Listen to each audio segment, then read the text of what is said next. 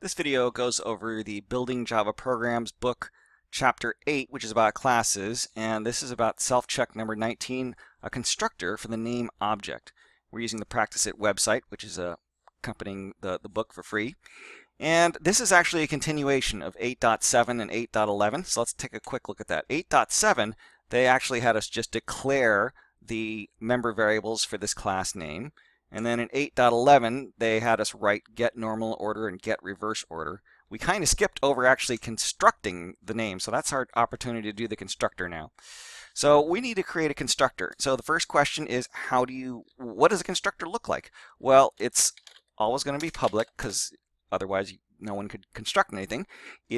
But it's got no return type. Normally we would have something like name here for the return type, but constructors have no return type.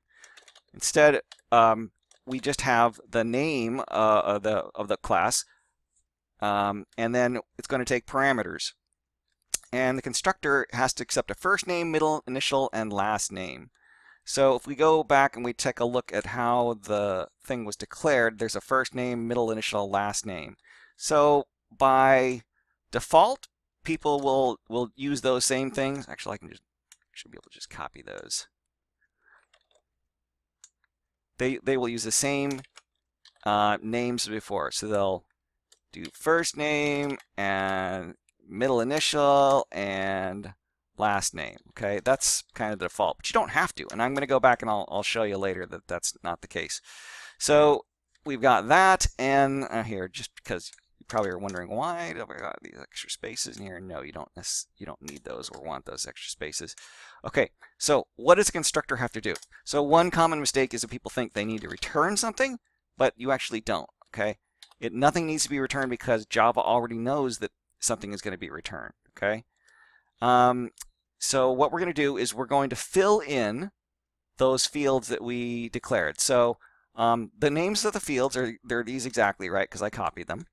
And what you do is you can say you must use this dot first name equals first name. You must, because this name, if you want to access this thing here, you need to use it without the this dot. And if you want to refer to the class, you have to use this dot. Okay, so whenever the name is the same, you must use this.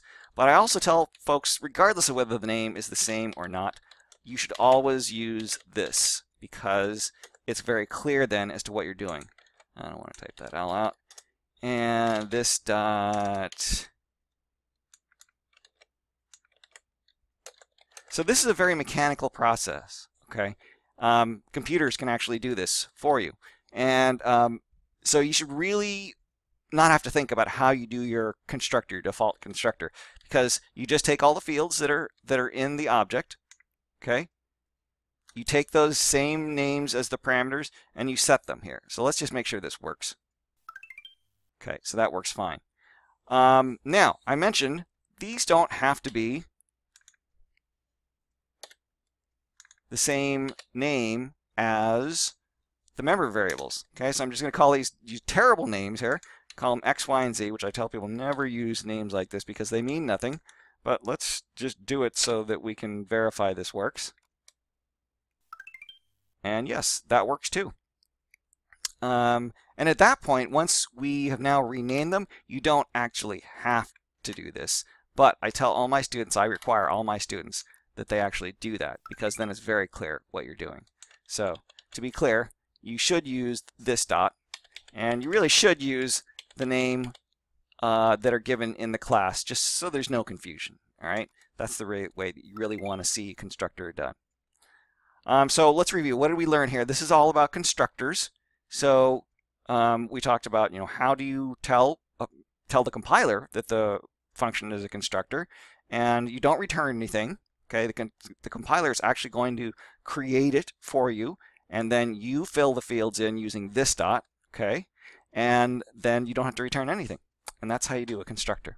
It's a very mechanical process. Okay, so you just take the names of the fields, you put them in as parameters, you set all those fields with this dot and equals that same name, and you're done. That's all you need to do for a default constructor. So if you found this useful, please like and subscribe. I have a complete curriculum, the entire Building Java program book, and I've got a lot of these practice hits.